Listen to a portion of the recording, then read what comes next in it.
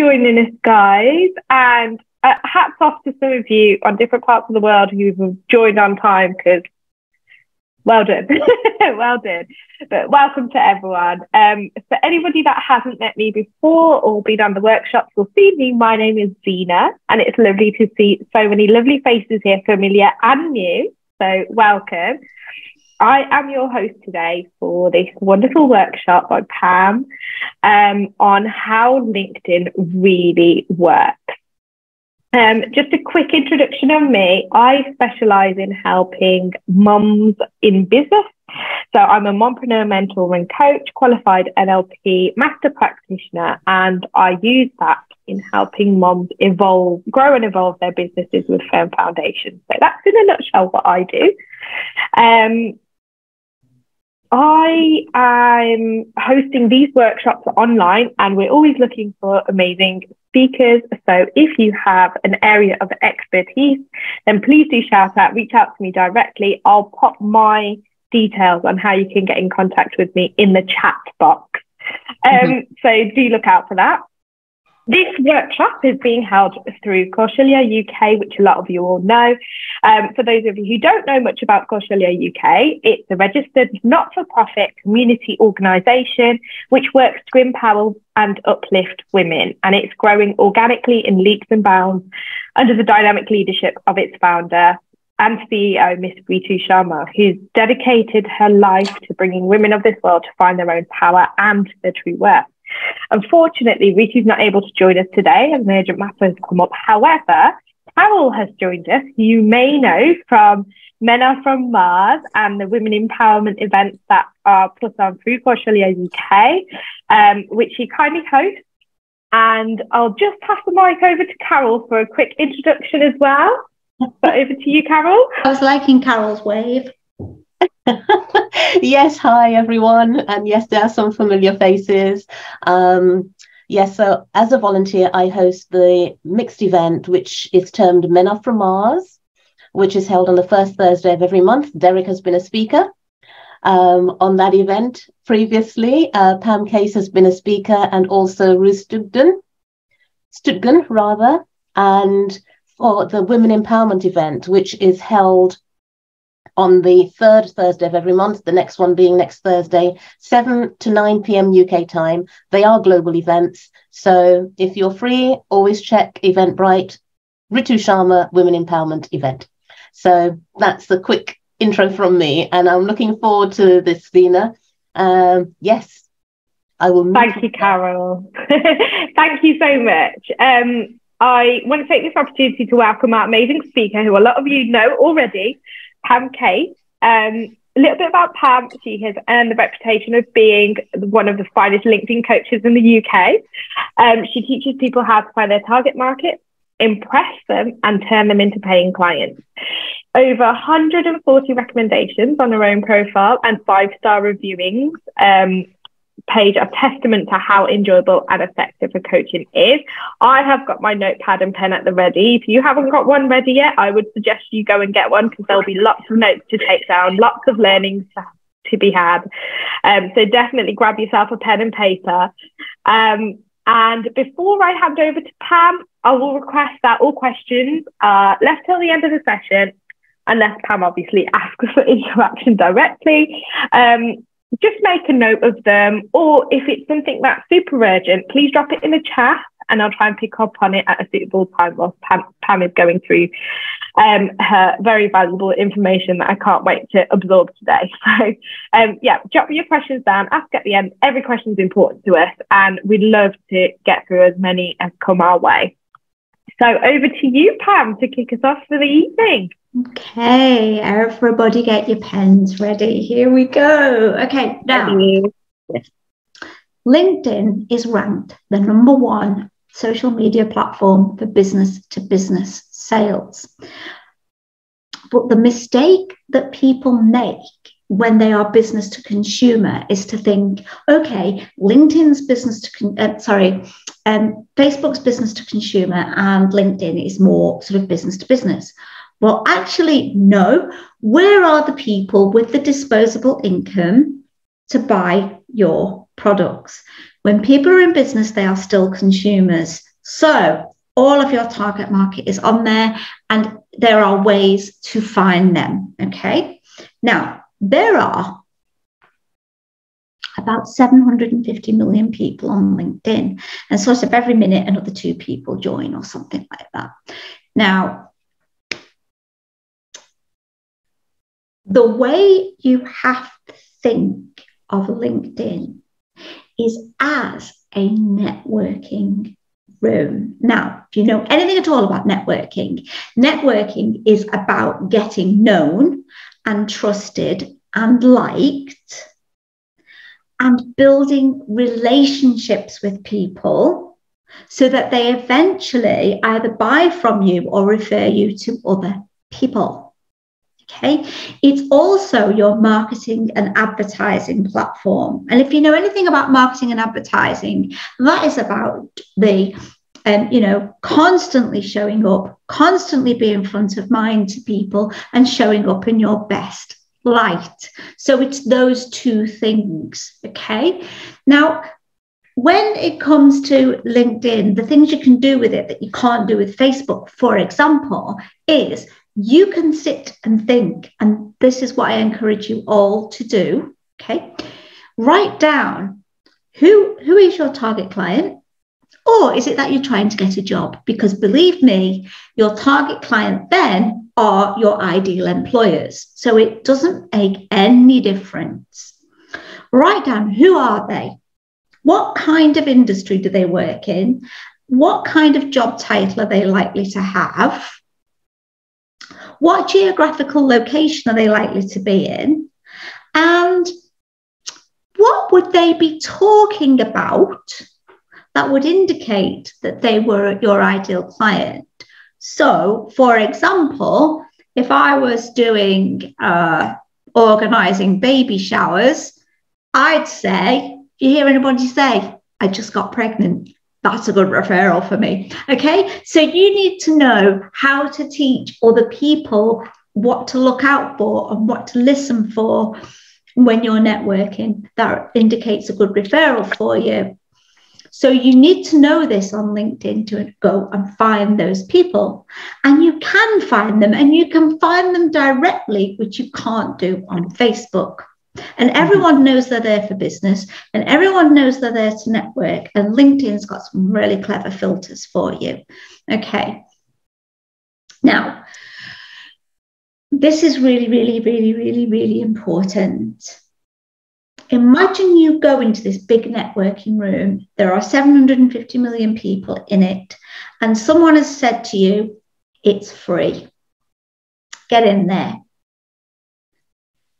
You would think, great. But then the organizer says to you, you can have a stand. And you would say, that's even better. And you would make your stand look so amazing and so good that people would be attracted to it, and they would look at the products and the leaflets and everything else on your stand, and they would want to buy. You would do that. And everything's going really well until the organizer says, well, your stand is not in the main room where everybody else is. It's down that very long corridor down there where nobody goes. LinkedIn's a bit like that, you know. So your stand is your profile, okay? Your profile. The thing is that you can optimize it all you like, but you must optimize it to sell. When people land on there, it has to sell to them, okay? But the problem is that people don't use LinkedIn unless they're very, very, very, very unusual. They don't use LinkedIn when they're looking for something to buy, a product or service to buy. Oh, no. They go to Google or their friends or their family or their network. Okay.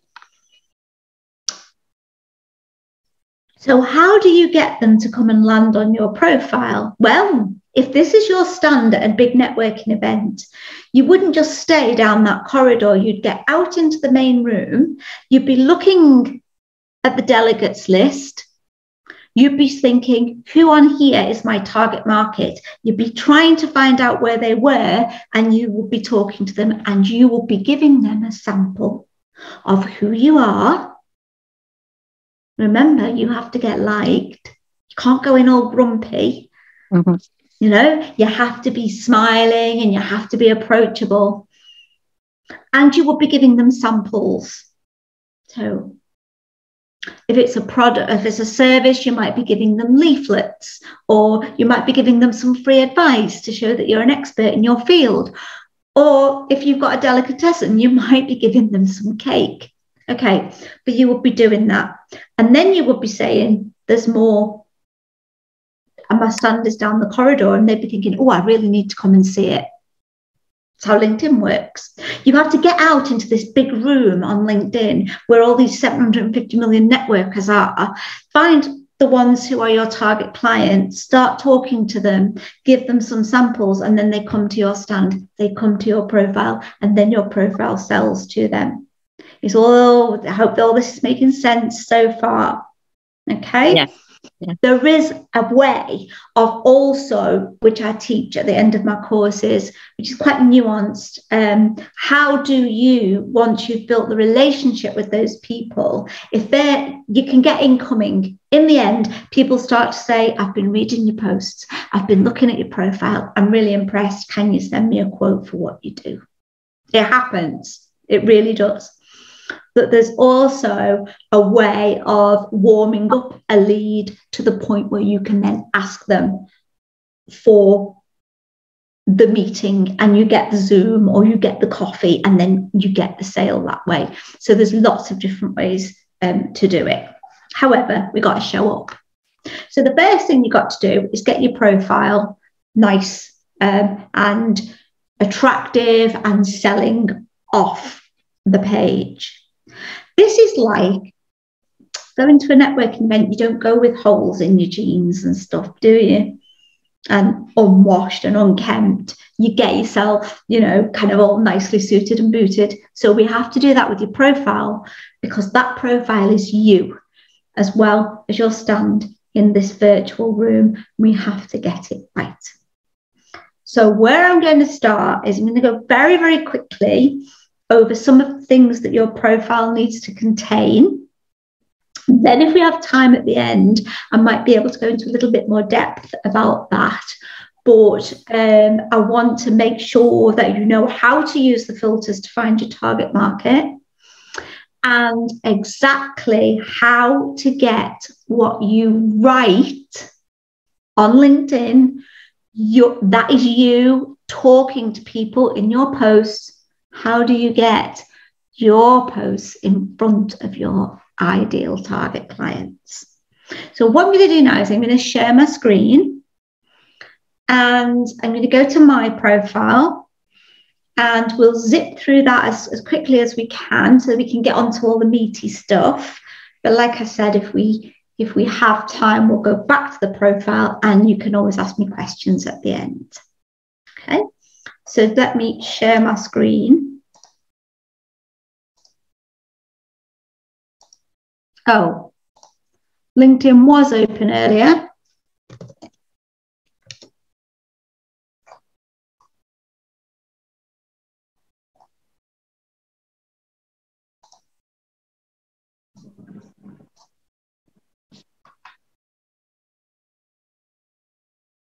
Of course, it's going a little bit slowly tonight because that's the way things go, isn't it?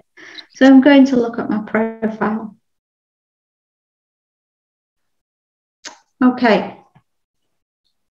Can you see my face moving here? Okay, so here are some things. Get your pens ready. Number one, that banner at the top is your free advertising space. Please use it. Remember this one thing, around 60% of people only access LinkedIn via a mobile phone. And on a mobile phone, everything's a lot smaller. So make sure that if you're going to write something on there, the font is big enough to be read on a mobile phone and it's over towards the right, because on a mobile phone, it's all squashed up and your photograph is much bigger and will start to obscure some of the stuff on your banner.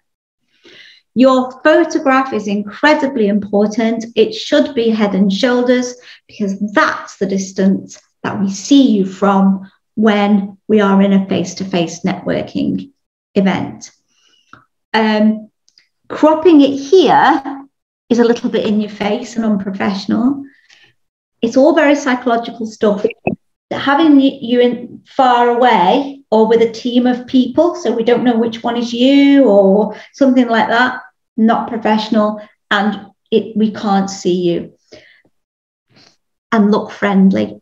Look straight into the camera so that when people land on your profile, you are looking at the person. You are engaged with them psychologically.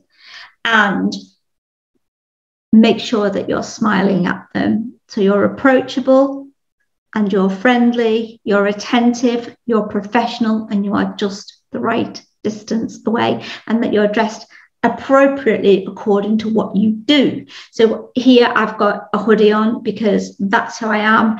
It's fine. I'm going to teach you how to go onto LinkedIn. But if I was a lawyer, you'd want to see me in a suit.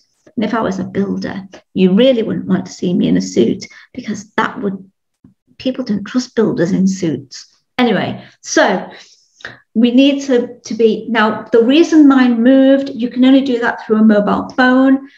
I don't know if anybody's aware, but research has shown that what we actually say is only 7% of the communication that is picked up. 7%.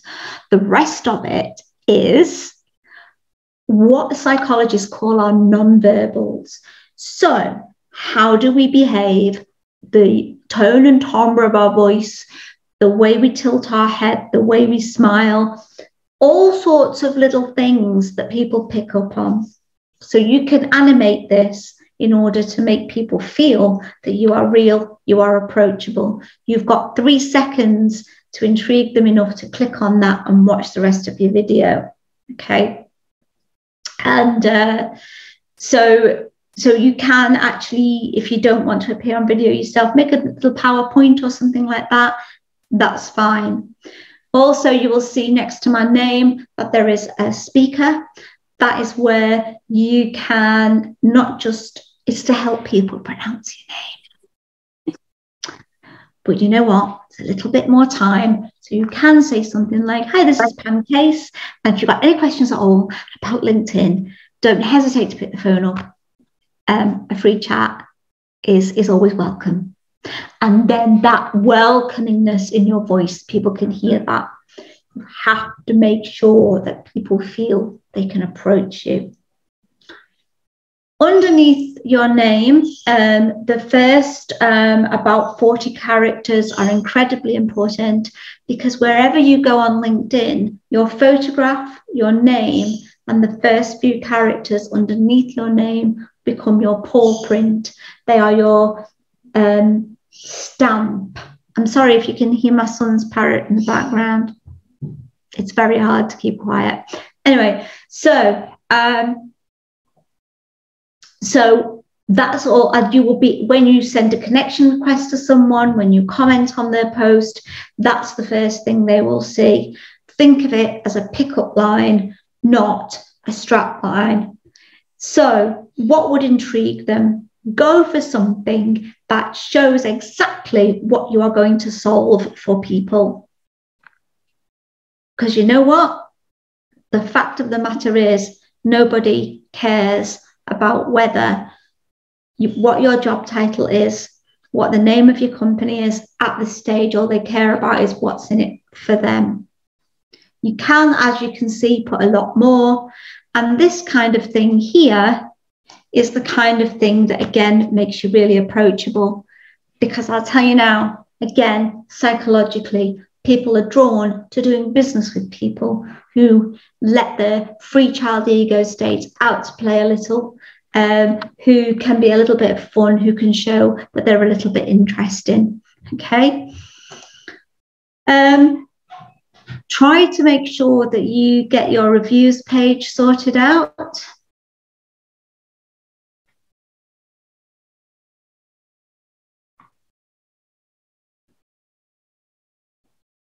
You can actually share each of these 5-star reviews as a post. You can share the entire page with people. So if somebody is talking to you and they're teetering on the edge of whether to work with you or not, you can literally send this page to them and say, you might be interested to have a look at this.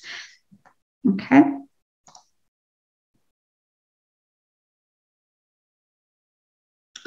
Feature some of your very best work in the featured section. It's a good idea if you've got a lead magnet on your website or something to put that here. If there's something educational, that is really good, because when you educate people, people are drawn to doing business with people who give something away, give things away, and it also positions you as an expert in your field. In your about section, this is really, really important. For goodness sake, read what you've written. And every time you see that you've used the word me or I or we, think about if you can change it to the word you. Because when somebody lands on this and starts to read it, they want to feel you're talking to them. Even when people say my clients or our clients, if I read that, I feel like you're talking about an elite bunch of people over here, not me. So I'd like to see the word you, because then I feel psychologically engaged with it. Make sure that you're not rambling on about yourself and your history and then putting the benefits of working with you last. The best thing people want to see, always, whether you're doing a sales presentation or anything at all, what's in it for me? What are you going to solve for me? So demonstrate that you understand what the problem is that you're going to solve and that you can. So that when they actually open this up, you can give them 3 or 5, because people remember things they're drawn to bullet points and they remember them in 3s and 5s. What are the top 3 or 5 benefits of working with you? A couple of lines from one of your most powerful testimonials is good. But never, ever, ever leave any piece of marketing that you have ever done anywhere without a call to action and a variety of ways in which people can get in touch with you. Never make a potential client jump through hoops, go searching for a way to get in touch with you. Research has shown that now we only have 3 seconds of patience as human beings. If we land on any website and it doesn't load, the page doesn't load within 3 seconds, we don't get what we want within 3 seconds, we move on. So don't do that to potential clients. And some people like email, some people like to phone you, some people like Calendly. Give them a good variety if you can. Okay, make sure that you have a company page, but please do not work through your company page. It does not work. You must always work through your own profile. There are reasons for this, but to have a company page is good because a company page is very well indexed by search engines, and it helps you to be found. And also you can then pull your logo through to here and here in your experience section.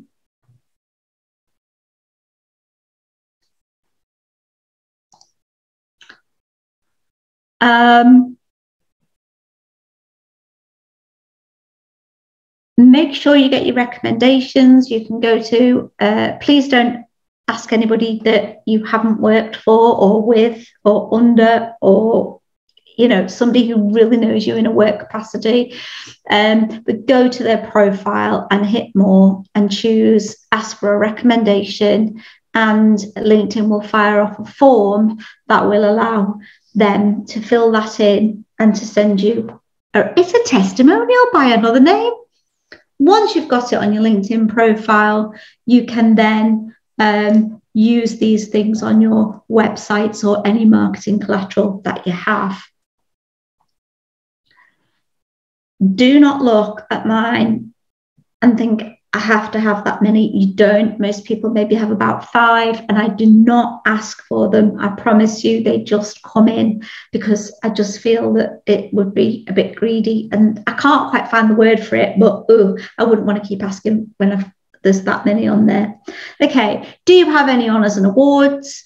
There are sections for all sorts of things: patents, publications, courses, all sorts of things that you've done, certificates, and also charitable work you've done, and volunteering. People are drawn to doing business with people who show that they have done charitable or volunteering work. Okay. What languages do you speak? Because that will all very often, that will help people who may not have, oh my goodness, look, I don't really have fantastic English, but this woman, it's going to be okay because she speaks Hindi and Urdu, or it may be that it sparks a conversation because somebody thinks, oh look, this person speaks the same languages as me. It just makes you very human. So there's all sorts of different profile sections that you can add. From up here, add profile section. Very often you will see that people have a follow button instead of a connect button. That is usually because A, they have reached the limit of 30,000 connections, or B, they have chosen to have creator mode activated. If you choose creator mode, you will be able to do LinkedIn Lives, pop up, or even schedule a live sort of a chat show. You can also then write your newsletters, regular newsletters. However, if you're not going to use those things, it's better to just have a connect button, because some people don't understand this follow and they think, oh, that person's really up themselves. They're saying I can follow them, but they're not interested in networking with me. So, and you do want to grow your network, because as you'll see in a minute, there's a damn good reason. The more connections you have, no matter where in the world they are, the better it is for you. Okay, so we can maybe come back and go into that a little bit more depth later. It depends if we have time or if you have any questions. But what now I want to show you is it's time to find your target market. So I always use accountant because it's easy. But if somebody really wants to shout out a particular target market, I can see how many of them there are on LinkedIn. Mums in business. Mums in business. Okay. I'll come back to that one. Give me a job title first.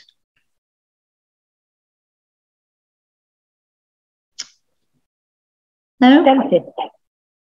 Could. There won't be dentists on here very much, but there might be. Health and wellness coach. Yes. Okay. Okay. Thank you. Let's go for because if there's health in it, it will pick that up as well. Okay.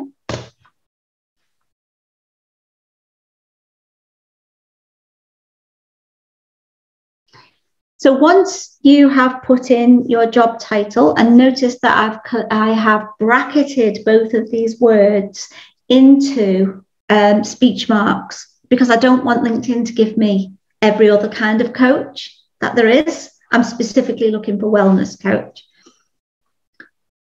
Then we have this brand new white bar that turns up, and we can start to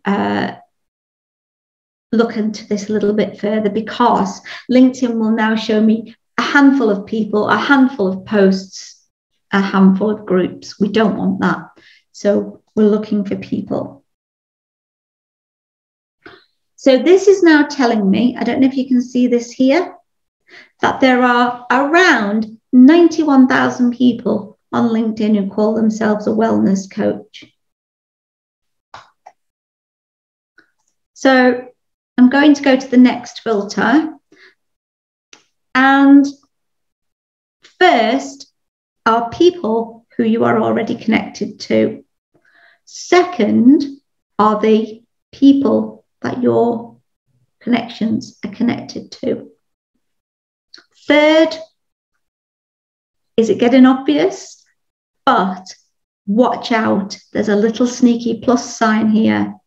That just means third plus everyone else. And you're only going to get the 91,000 or so that you got before. So I would concentrate on going for second.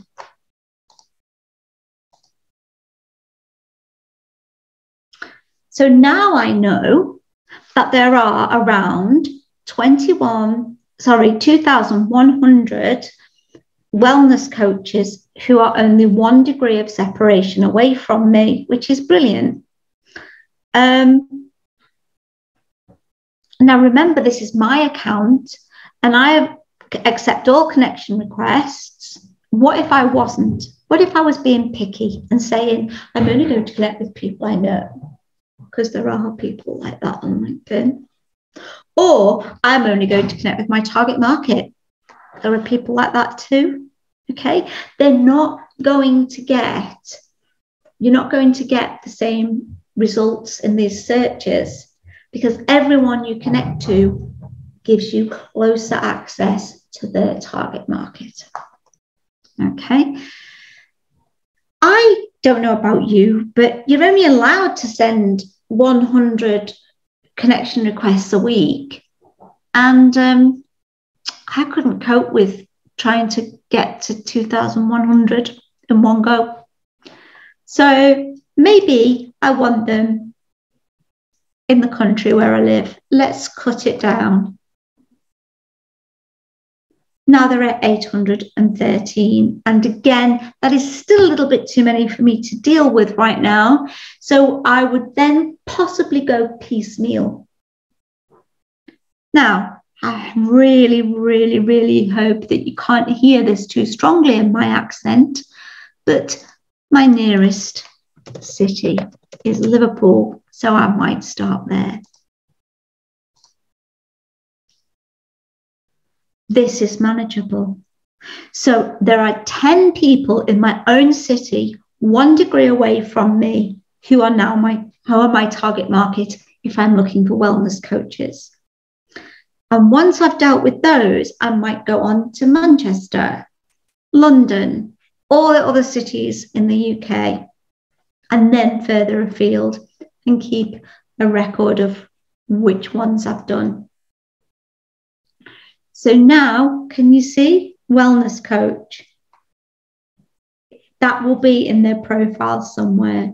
Then I can have a look at them and I can see if they're active. If they're not active, might not waste a connection request on them, because if you get a big bang of connection requests that are not accepted, it kind of tells LinkedIn that you might be spamming and they take a dim view of that. So be careful. They need to be active. If they've got over 500 connections, they're probably also not going to be fussy about who they connect with. But otherwise, you're going to have to box clever. And again, that again is very, very nuanced and it's very particular to your business. What do you do? I would certainly be commenting on some of their posts before you end up sending a connection request. And there are other reasons for that as well. You can also search for people by their current company, and under all filters, you will find that you can narrow them down to industry or school. Okay, so that's how to find them. However, what did Zena say to me before? She said, what would they be called? I hope I'm spelling this right.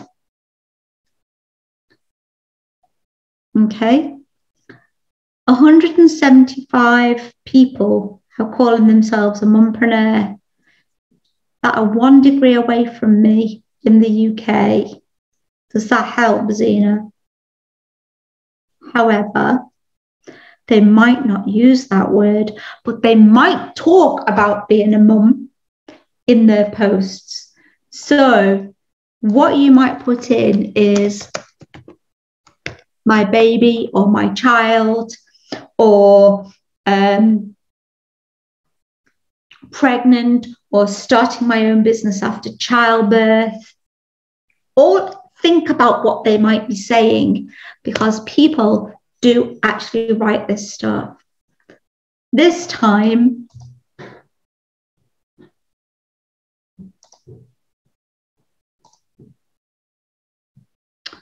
we will look at posts, and what you will get is all of the posts where people have mentioned, look, here you go, Zena. And then you can start to talk to them. I'm not saying do not rush in and go, oh, that's something I can help you with, and sell at them. Remember that if you're in a networking room and somebody walks over to you and says, hi, I'm Joe Bloggs and I do photocopiers here, buy from me, you really want them to go away very fast. So don't do it on LinkedIn. This is why we shouldn't be connecting up with people and sending a bit of sales spam. Nobody likes that, do we? No, we get fed up with it. So it's all about building relationships. It's also, you know, doing that at a networking event is like spotting somebody in the room, going up to them and saying, hey, you're gorgeous, marry me. And you'd be like, you might want to take on a few dates first. Okay, same thing. So once you have found your target market, we're now going to go to the home feed.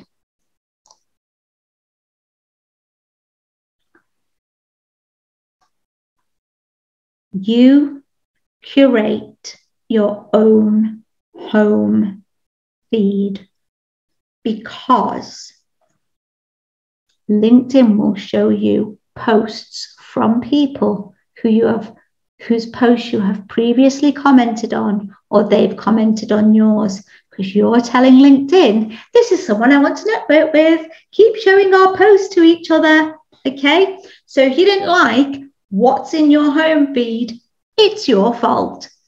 So those people who come on complaining that they don't like your post, they're only telling LinkedIn to show them more of your posts, or whatever. Okay, so by that token, LinkedIn is going to show your posts. Well, about 98% of the people LinkedIn will show your posts to are your first degree connections with whom you have built an algorithmic bond. That means you've commented on their post or they've commented on yours. So it pays to be commenting on the posts of your target market, so that when you post, they're more likely to see what you post. Okay. When your post starts to go viral, for want of a better word, when it gets a heck of a lot of attention, that is people putting comments in it, then LinkedIn will start to show your post to your second and third degree connections. Nobody comments on posts from company pages. The only company page posts you tend to see in your feed are ones that have been paid for. And it's like trying to go into a networking event with a big roll-up banner in front of you and build relationships from behind it. Okay. Plus, you have to ask people to follow your company page. And it was so bad at one stage, with people asking other people to do that, that lots of people went in and switched it off. Do not allow anyone to invite me to follow their company page. This is a dead loss. It really is. You can't build relationships from behind a faceless company. So work through your own profile. Okay, so if you don't like what somebody's putting in your feed, don't go and give them a comment, but instead click these and just unfollow that person. They won't know you've unfollowed them, but you stay connected and you get to have access to all of their network.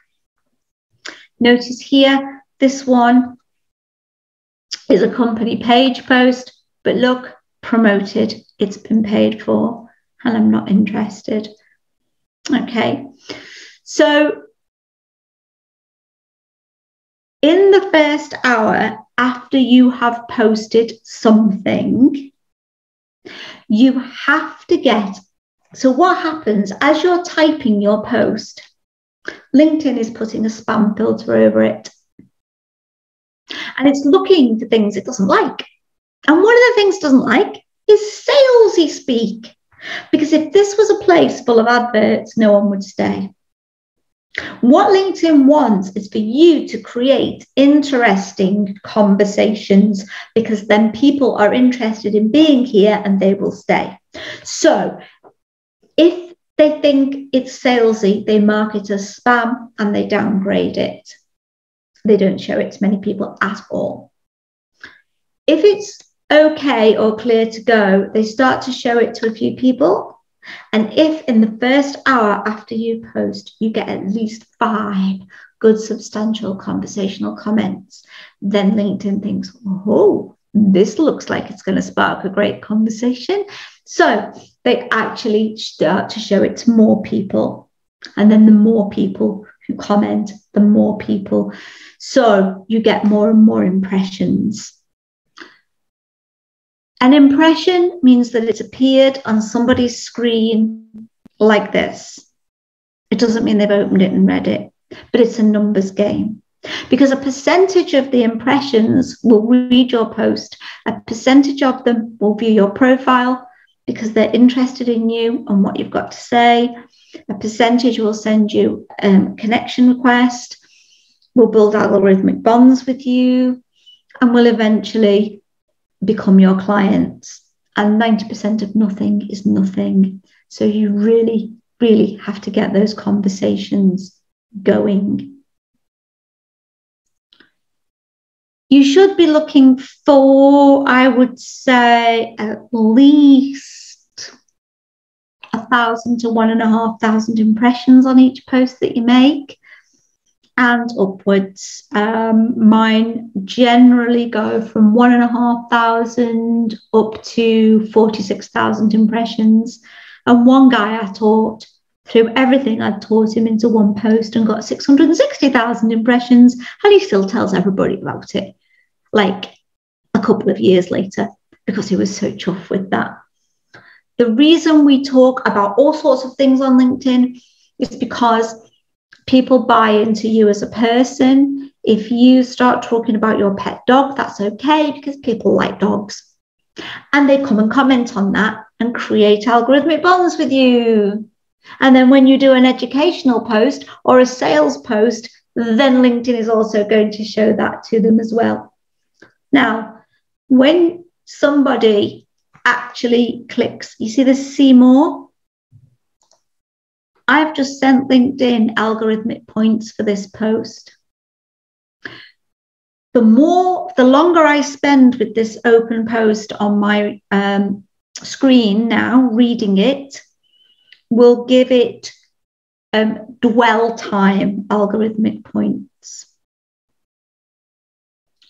When I click like or leave one of these emojis, it gives them more points, but the most points I give it and the biggest boost I give it is if I leave a comment of 5 words or more.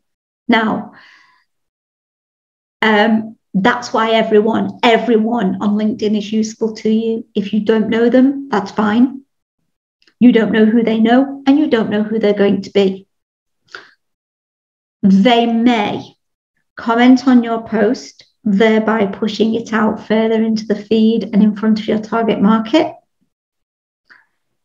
They also give you access to their network for your search filters.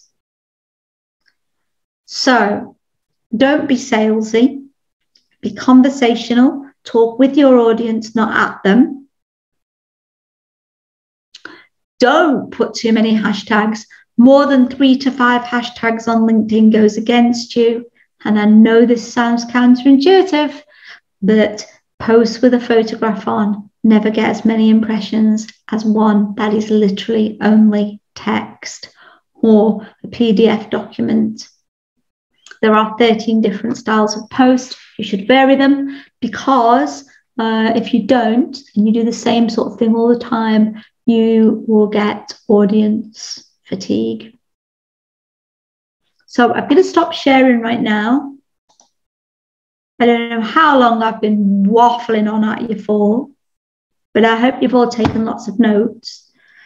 And if you have any questions, everybody I don't know how Zena wants to handle them, but get everybody to unmute or put the hand up or whatever. That's fine. Thank you. Thank you, Pam. We have had a couple of questions in the box, actually. So let's go through them first, and then we'll open it up to everyone who wants to ask otherwise. So Shabari, am I saying that right? Is it Shabari? Shabari? It's Shabari, yes. Shabari, sorry. That's all right. So Shabari asked, how do you show your reviews, and where are they on LinkedIn? Sorry, say that again, because I was just reading something. How do you show your reviews, and where are they on your LinkedIn page? Are you talking about the 5-star reviews page, Shabari? Okay, right. So when you set up your profile, it asks you what it is that you talk about. So basically, you will put hashtag whatever your specialities are, and then you get a grey box, and it's can I just share my screen again and show you?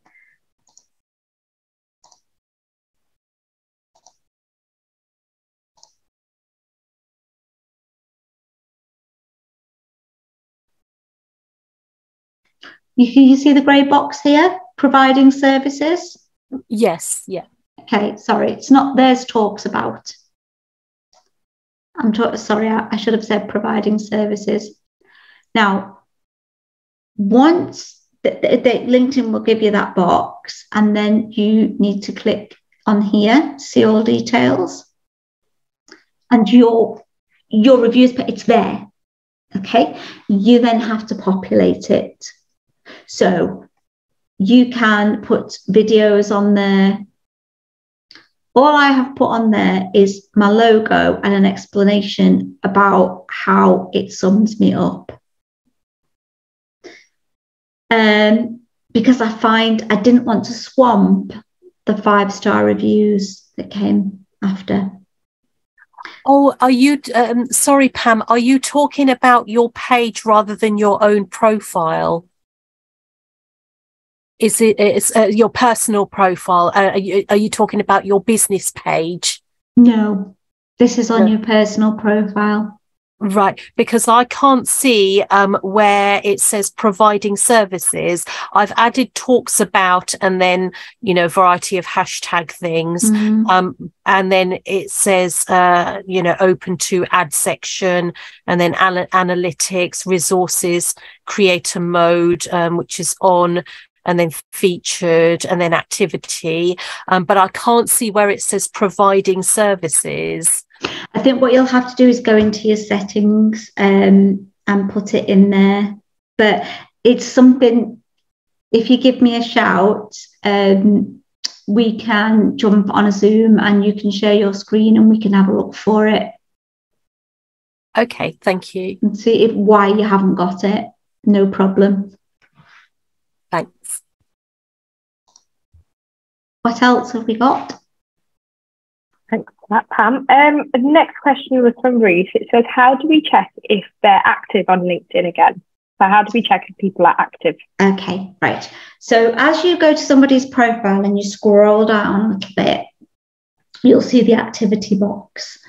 And if they haven't posted or commented on somebody else's post, and remember, commenting is as important as posting, as it's networking. if they haven't done that for 90 days, LinkedIn considers it an inactive account, and it will say, so if it was, say, Ruth's profile, it would say, post that Ruth, or any activity Ruth has had in the last 90 days would show here, or it looks like she hasn't posted lately, or something like that. So that's quite inactive. Any posts they have done or any comments, you will see there. Brilliant. The next one is from Samina. It's not necessarily a question, but maybe for your advice. So Samina said, I'm hesitant to post as I feel embarrassed if not many likes or comments. This is honestly what I do. People come to me feeling this way, and what I do is I give them the confidence. There's a knack, there's a secret sauce. I always say this, if you, right, okay, I'm intolerant to onions. So I can't go to any curry house and say, can I have a curry without onions? Because it's in the base sauce, right? So the base sauce gives everything on the menu its flavour.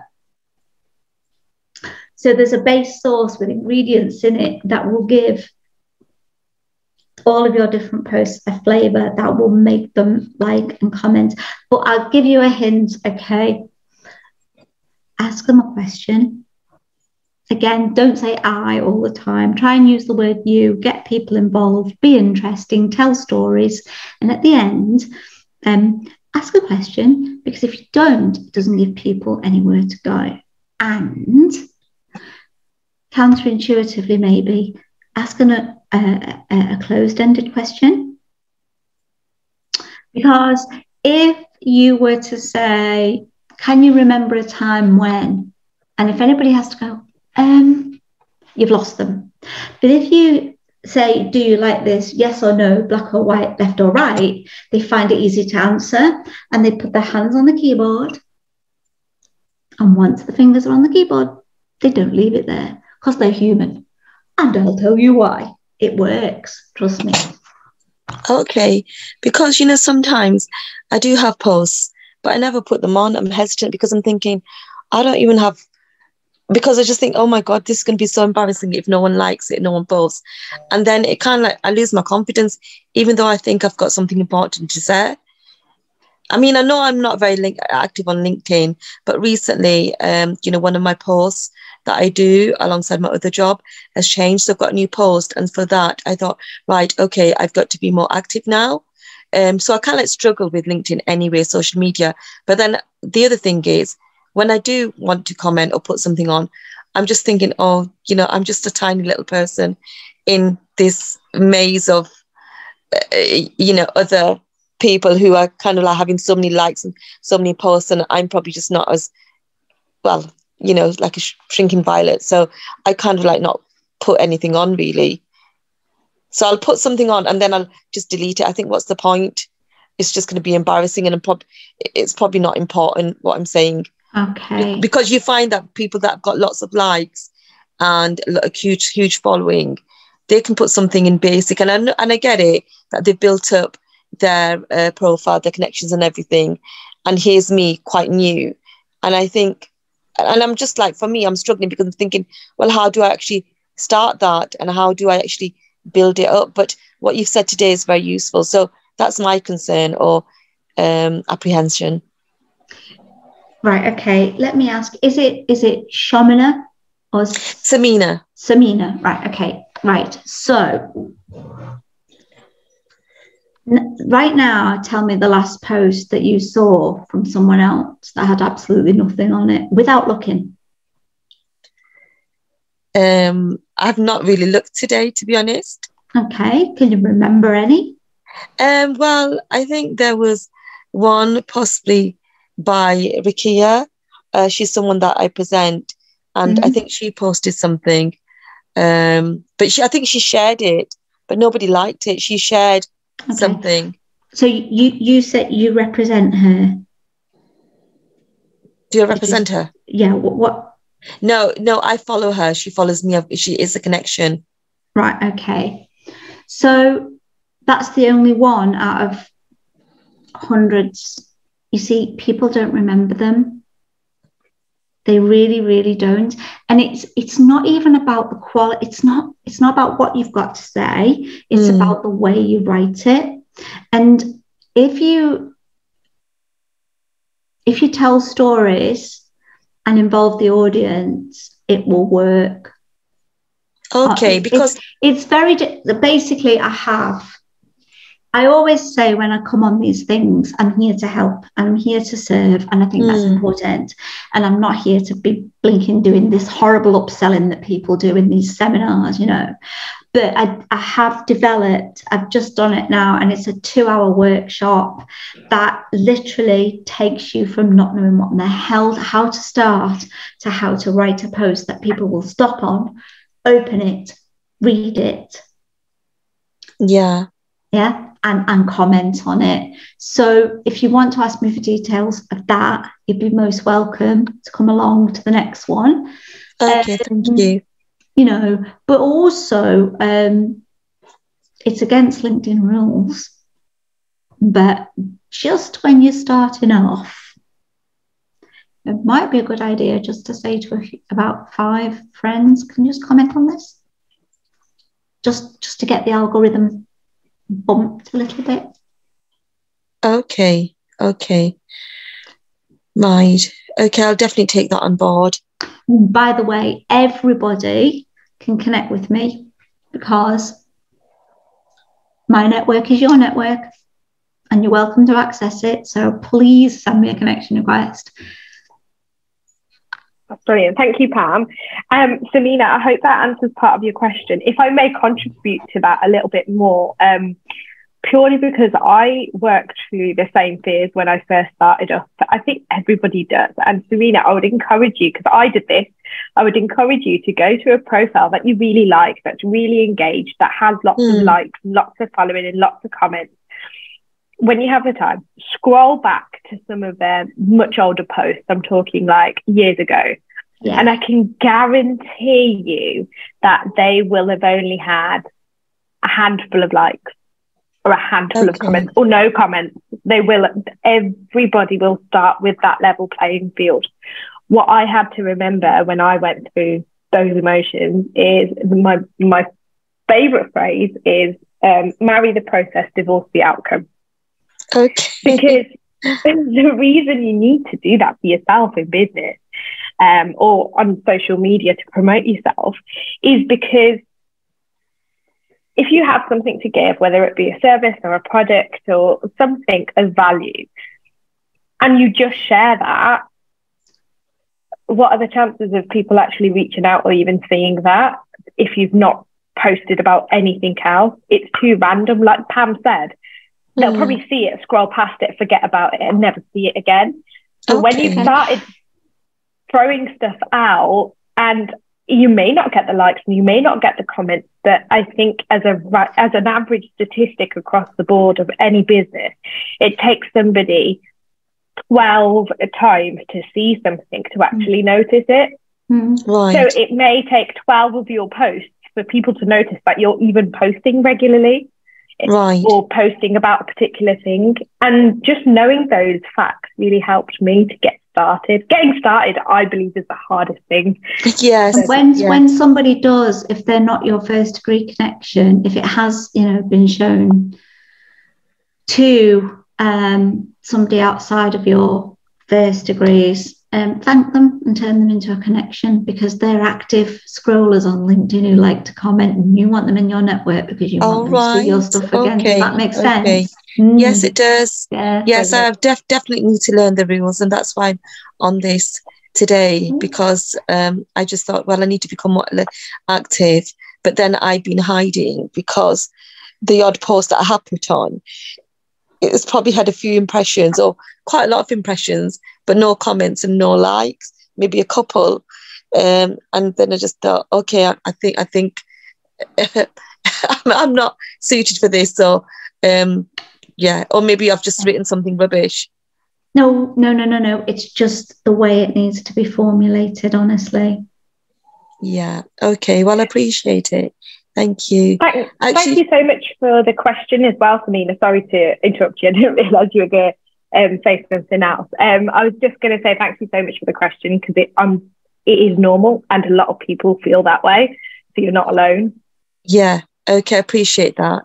Because I definitely need to promote myself, because I do presenting and it's a new role that I'm in, and I'm just wanting to get out there and to be recognised and to open a door for myself, and obviously the prospective client as well. If anybody does want to know about this 2-hour workshop, it's incredibly affordable and I've had some fantastic feedback from it. So I'm not going to go chasing people up and sending out flipping horrible sales messages. Just connect with me on LinkedIn and just say, send me, and then that's fine. Okay, I'm going to do that. No problem. Thanks, Pam. I am just going to say, because we have now gone over the 1 hour, I appreciate this is a lot of time to spend with us tonight. If you are in a rush and you need to go off, we are recording this session. It will be uploaded to the website.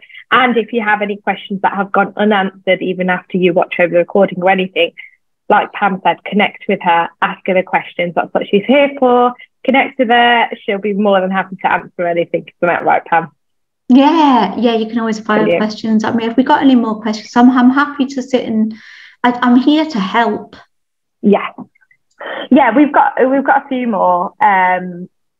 Just on that note, what Samina was relating to, I actually resisted posting something about the latest season of Love Is Blind this week, because I feared that it would distract my audience from who I am professionally. But like you've said and expressed so many times, it's so important to come across human and relatable. And I feel like this week I will go online and have that rant, because it needs to be had, that's just a part of who I am and what I do. Want people, forming these algorithmic bonds with you for other reasons. And anyway, listen to this, okay? Magic go to the movie. You go to the movies, all right? And you're in there for, I don't know, an hour and a half, a couple of hours. And if all of that was adverts and 15 minutes of movie, you would not be going to the cinema again. You wouldn't even wait for the film, would you? No, right. Don't keep putting sales posts out all the time. Be the movie, and then you're right for your 15 minutes of adverts. Does that help? Yeah, absolutely. Thank you, Pam. Ruth had put that she'd missed a bit about audience fatigue. If you could just reiterate that, that would be great. I think she's had to leave as well, hasn't she? Ruth, if you're watching this on Catch Up, good grief. Yeah, on the website. No, Ruth is there. Ruth is still she here. There? Can't see her. Right. Okay. Oh, she's up there. Yeah. What was the question again? About audience fatigue. Audience fatigue, right. So if you are doing text-only posts all the time, or video posts all the time, or picture posts, which don't do very well anyway, please don't waste your time looking for a stock photograph to go with a post. And if you're doing them the same style of post all the time, people just think, and they switch off. If you mix it up, because there's 13 different styles, your audience are more likely to be drawn to what you've written. Brilliant. I think that also answers the next question, Pam. The next question was from Shabari, saying that, did you say that don't use images as that slows down the algorithm? But like you said, is it a matter of using a mixture of things to keep the audience active? If you're going to use images, you're far better embedding them in a PDF document and not just a one-page document. And again, this is a style of post that I teach people to do. It's not as easy as it sounds, but if you look through my post, you'll find some in the featured section where you actually tell a story, like a child's storybook. So you've got an image, and then underneath you've just got a few words. Anybody got kids and they've read like the Gruffalo and all of this? Yeah. And it leaves a bit of a cliffhanger at the end. Yeah. And you have to turn the page to find out what happens next. Do that. Tell a story through the pictures, because then you get lots of dwell time because people are scrolling through. Brilliant. Thank you very much, Pam. What about posting videos? So like short ones, quick clips, when on holiday, that kind of thing. Video impressions are counted differently to other types of posts. So you might think you haven't got as many impressions, but they're only counted by the number of people who have clicked on your video and watched it for at least 3 seconds. Okay, you've only got something like after 3 minutes, people will switch off anyway. Make sure that they are captioned. There's lots of auto caption apps on the internet that you can use for free, because you always have to draw people in with the very first line of any post. And if it's a video, you have to draw them in with that line. Some people are in a big office, open plan, they haven't got headphones, or maybe they're commuting without the headphones, they can't listen. So make sure you caption and make sure people have got a damn good reason for watching the video, what's in it for them. Brilliant.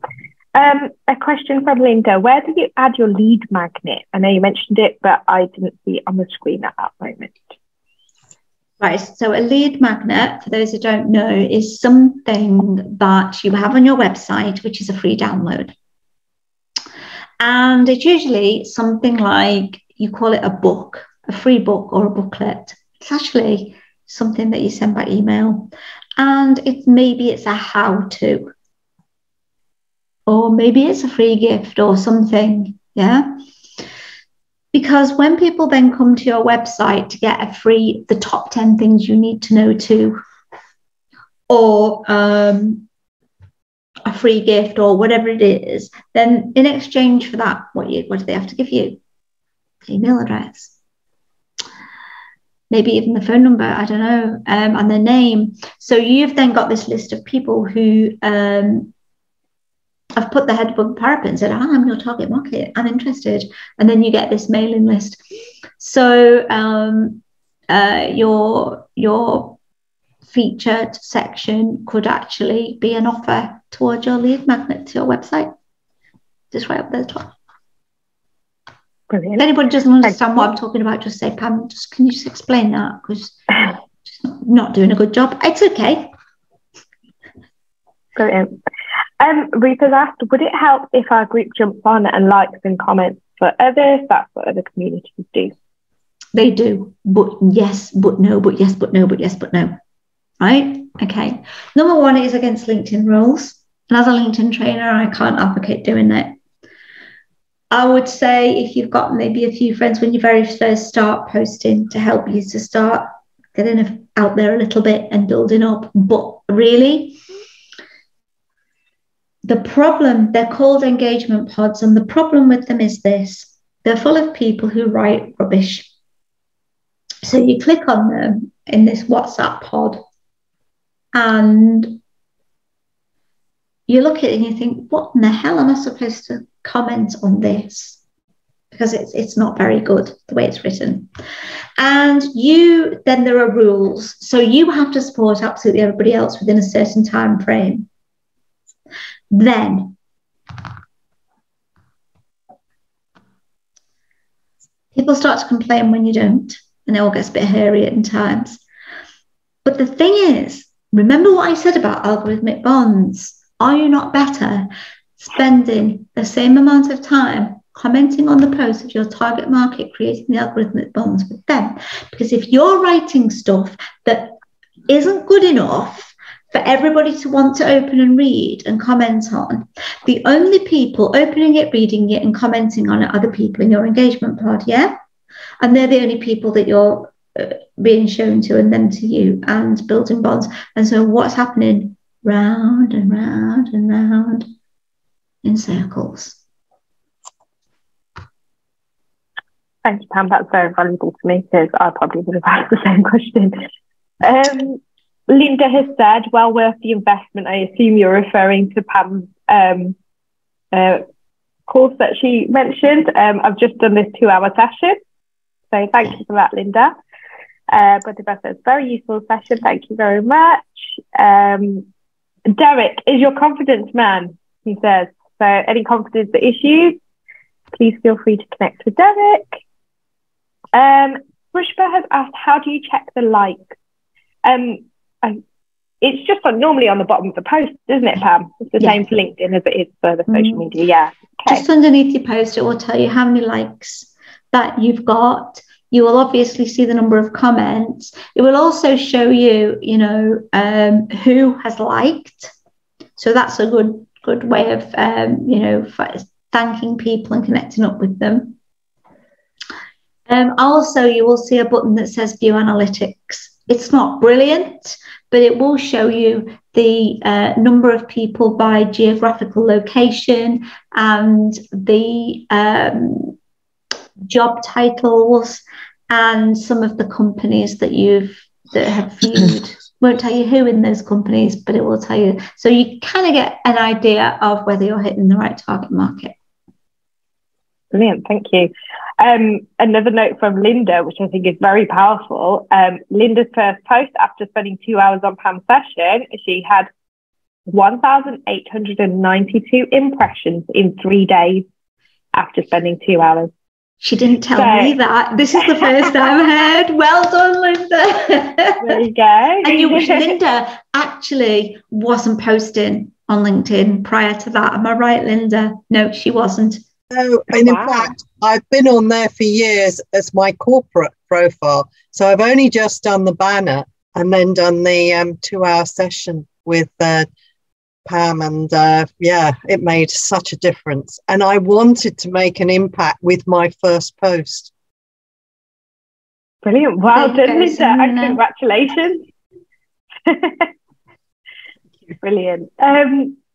That's fantastic. Okay, Brenda has asked, can you please explain algorithms in LinkedIn and how they work? Oh, I think that's like a $1 million question, isn't it, Pam? It is. I mean, I think I've kind of touched on that all the way through. It's the computer-generated algorithms that say basically how many people are commenting on this post and liking it. It's popular, therefore we'll show it to more people. Also, who is it that has commented before, because they clearly want to network with each other? We'll show those to those people. But here's something.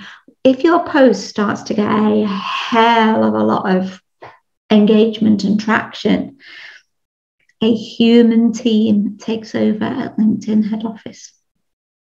This is true, right? Then they start to read it and then they go, ooh, and if you've mentioned, say like you're targeting accountants, and somehow quite cleverly, almost subliminally, you've put the word accountants through your post, it then will start to put your post in front of those accountants. Those humans do that. That's really great to know. Very powerful indeed. Thank you. Thanks for that, Pam. Samina has asked, is frequency of posts or quality of posts important? Quality is incredibly important. Frequency, okay. You can post every single day, which is great. If you do, keep showing up. But you can eat fast food every single day, but who likes a crap takeaway? So is it worth? So I'd try and post, if you can't do every day, maybe 3 times a week. Consistency is key. Just remember that you also have to spend time replying to everybody who comments on your post, or at least liking their comments. And you also have to spend time using the filters to find your target market and to be creating algorithmic bonds with them. So people who do nothing but just post and post 2 or 3 times a day, it's just a waste of time. Brilliant. Thank you, Pam. One last thing that's just come up from Ruth, the amount of hashtags, that's really valuable. Thank you. If you could just remind us how many hashtags was it that you said on average to use, not more than? Current thinking is 3 is best. And for God's sake, please, I'll tell you one more thing about hashtags, Ruth. Are you ready? Okay. So you can talk about anything you want on LinkedIn, anything. All right. Now, let's say you said you started a post about, so this morning I decided to put a chopped banana on my cereal. That's okay, yeah? right? But do not go and put hashtag banana and hashtag cereal, because that's what's in your post. You will start noticing people do this. Look for it. It's so funny, right? But how many people are going to be following hashtag banana? Really? Okay. So you need to pick the 3 hashtags that you think your target market are going to be interested in and wanting to follow. No matter what your post is about, who do you want to get in front of? So check the number of followers that your hashtag has got by putting it into the search bar, and LinkedIn will tell you. The biggest one with about 60 million followers, something like that, is hashtag India. Wow. Quite big. A couple more questions have popped up, Pam. Right. If someone shares your post, does LinkedIn show the original post to more people? Ask Shibari. Right, okay. When you share a post, whether it's your own, whether it's someone else's, it bombs. Never get likes or comments. Very, very rarely you get anything on a shared post. People make the mistake of going, I'll write a post from my company page and then I'll share it from my personal profile. Down the plug hole. Doesn't work. Okay. What it does, so okay, Zena, if I was, say, sharing your post, I would be giving you a little bit of kudos up at LinkedIn, because I'd be going, oh, this post worthy, but I would give it algorithmic points. However, so it does help you in that respect. They've now introduced something called repost, which, because sharing, you see a little bit of the post and then you have to open it. And it's good you then have to write something about why you've shared it. And even then, but repost just puts the entire post into the feed of your followers. But again, reposts don't get a lot. So they're nice for the person you're sharing and reposting for, but they're not doing a lot for you.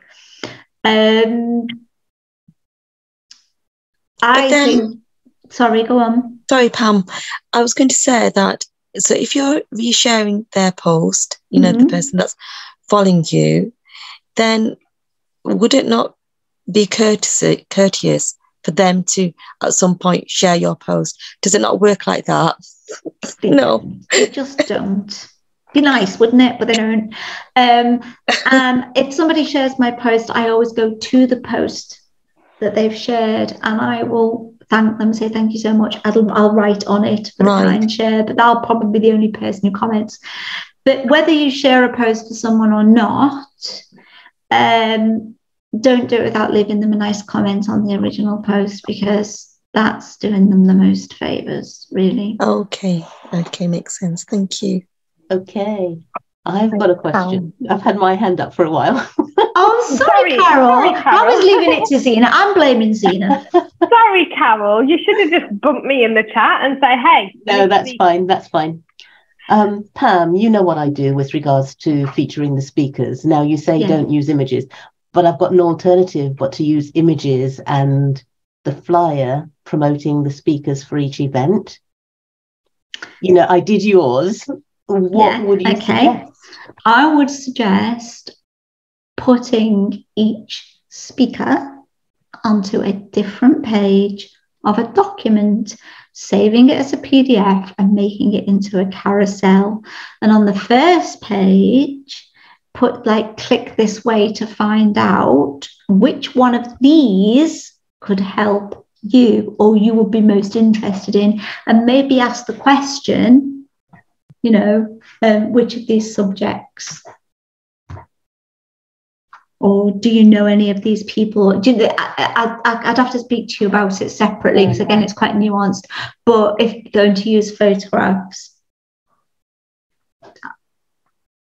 and say to people, this is what you've got to gain by coming and ask them a question. Yeah.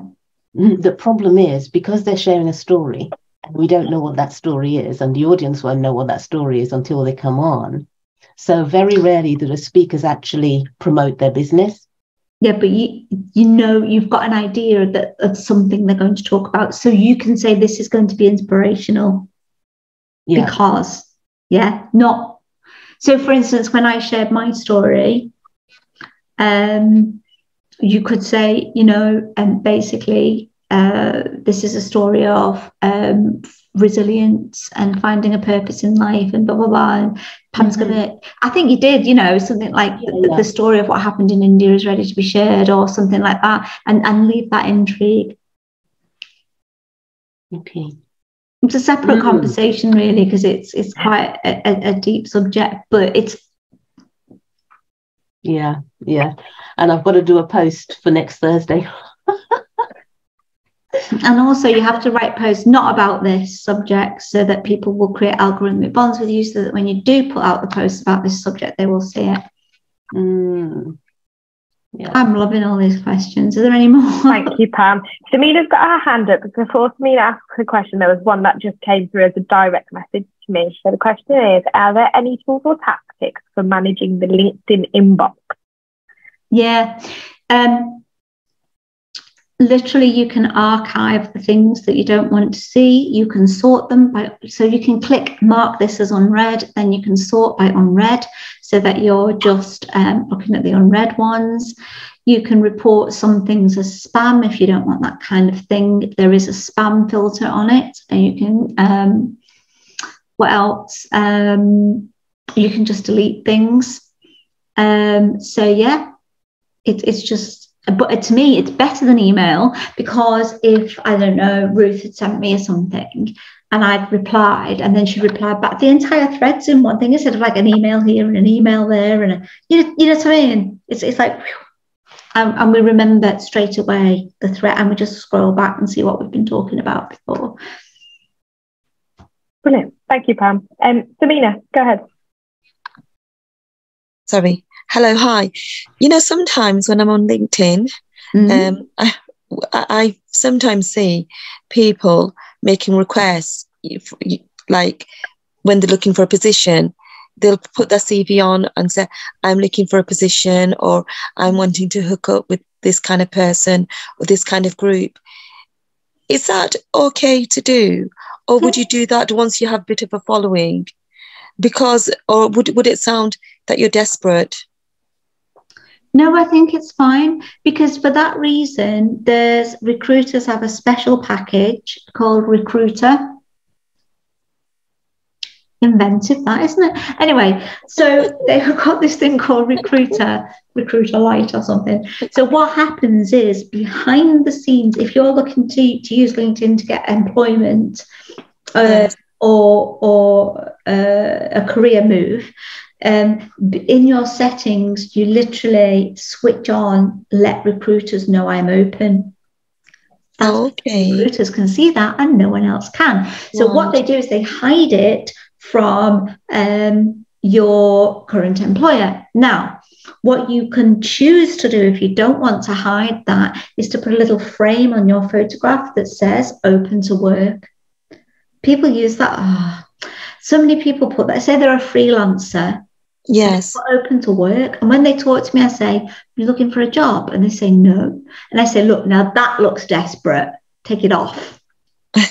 Yeah. But being open to work just means, but again, you should always treat LinkedIn, your potential employers as your ideal target market.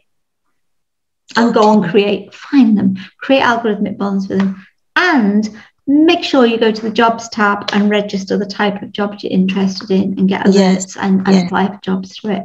Okay. And does it make sense to actually is it the premium LinkedIn or something? Because I always get people messaging me and I'm thinking, oh, maybe I'm losing out, because sometimes I've had viewings from people who have not disclosed their identity, the private.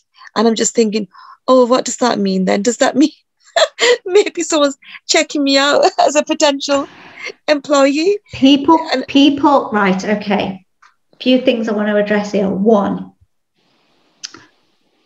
some people, if you go into your settings, you can choose whether you want to move around LinkedIn in private mode. And some people just have that switched on permanently. Right. So it's not you, don't take it personally. They're not just trying to hide from you. They just like to be anonymous. Okay. All right. Okay. Secondly, people land on your profile for all sorts of mad reasons. They can land on your profile by accident. They can land on your profile by clicking the wrong name. You know, and they go, oh, and then that's it. You've seen that they've viewed your profile, and they may have been on there and off there for a second. Yes. Yeah. So the other thing is that there is no paid for LinkedIn package that will show you who those people are who have viewed your profile in private mode. Okay. No. Okay. So don't. Premium, there are two.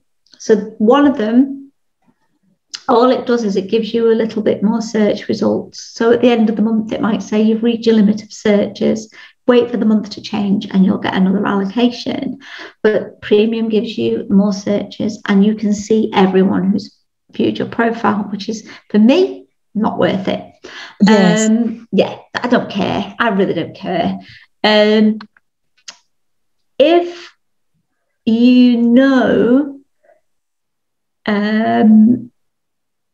the size of company that you're targeting, then LinkedIn Sales Navigator has an extra filter which will show you how many employees a company's got. And it will also, you know how I said you need to check out people's profiles and see if they're active or not? Yes. You can ask Sales Navigator to only show you active accounts, filter them out in the first place. So they're two, but it's about £70 or £80 a month. Oof. Oof, I know. Wow, in light of inflation and the current market, forget that then. And you can save people as a lead. If you find someone you can save as a lead, they are not a lead. A lead is somebody who's shown genuine interest in buying from you. That's not right. So they are literally, you're saving them as a target, not a lead. It's just a stupid word. It shouldn't. Yeah. Anyway. Right. And then you can go back and have a look when they've posted so that you. But do you know what? If you turn them into a first degree connection, then you'll see a little bell on their profile. And if you click on that bell, you'll get a notification every time they've posted. So save you 70 or 80 quid unless you really, really need it. Okay, well, thank you for those tips. I appreciate it, Pam. No problem. Pam, there is one last question, and I'm going to make this the last question because I am very conscious of time, and I appreciate you've given us so much value tonight. If anybody else has any questions that come up after this point, please do reach out to Pam directly. And please do give me some feedback, because lots of people have been really quiet, and I'd love to know if it's been useful. I loved it. It was brilliant. I want some more. It's been really insightful, Pam. We're half an hour over and we're still going. So I think that's feedback in itself, Pam, that this has been so valuable. There's lots of questions. It's so on topic right now and we're here for a reason. So thank you so much, Pam. Pam, it's been really useful. Yeah. Sorry. Thank you. Sorry, I'm talking over you. I was just going to say that it's been really useful. I mean, normally at this time of night, particularly when I'm working and then cooking and feeding the hungry, I normally just retire at this time and kind of like just go into smoke and daydream and go into my own little world. But, so it's been really insightful. It's been worth it. I think one of the things when people do work with me, so I do various things. So I have this 8-week package where people just come bespoke, it's just me and that other person, and we meet once a week and we work through everything and we get them confident. And what people always say to me is, I think an hour and a half has gone so quickly and I enjoy it so much. And then at the end they'll say, I don't want this to be the last week. And I think that's lovely. Yeah, I'm just a people person. I just like people. Shabari asks, I haven't yet created a business page on LinkedIn. I'm planning to do that soon. You mentioned that you shouldn't send requests to people to like your business or company page. So how do I get people to like my page? Don't bother. It's not worth it because you're not really going to post through it. It's literally just pack it with keywords for SEO and then pull your logo through to your personal profile and then work through your personal profile. You can literally just go inviting people and clicking, and you can ask so many per week. But really, if you're not going to then post through it, why would you do that? I hope that makes sense. Brilliant. Thank you so much, Pam. Somebody has said, Shaz said that she wants to join your course. So I've directed her to link with you directly, connect with you directly. So I'm sure you'll be able to direct her. So thank you so much for today, Pam. It's been so super valuable. If anybody hasn't yet connected with Pam whilst we've been on this workshop, please go and do so on LinkedIn or any other platform that Pam speaks. That I am not. You're going to get access to my network, and I'm not going to go sales spamming you. It's horrible. You know, practice. Right. If you want to ask me about working with me, you know, even the 2-hour course, which is literally only £149, is so affordable, then ask me. The ball's in your court. And Linda's already shared with her amazing results just from working with Pam in 2 hours. So just imagine what can be possible for you guys. So thank you so much again, Pam. Thanks to all of you for tuning in and staying with us for this long. Like, we really appreciate your time, and I hope that this has been so valuable for you. If you haven't yet connected with Pam, you know how to. If you haven't yet connected with myself, you know how to. I did share my Instagram link in the chat earlier. I'll try and do that again. And I'm more of an Instagram person. My LinkedIn will be vamped up now. Now that I've made all my notes. Look at this. Like I told you you'd have loads of notes, a carbuncle and a blister. I know, yeah. So I'll be sort of polishing up my profile for sure. It would be great if anybody, by the way, and I'll put this out there, if anybody wants to be held accountable on LinkedIn following this workshop, I'm open to that because I could so do with a buddy. And then we can kind of be in Pam's ear together, if you like. But yeah, thanks so much for joining us. And like I mentioned earlier, for those of you who joined us a little bit later, I am always looking for expert speakers. You've seen today how valuable the workshop was. So if your expertise is in a particular area and you would love to share that on this platform, please message me directly. And yeah, that's pretty much everything for tonight. I don't want to keep you any longer. And yeah, I don't normally wrap up. Can you see I'm winging it today?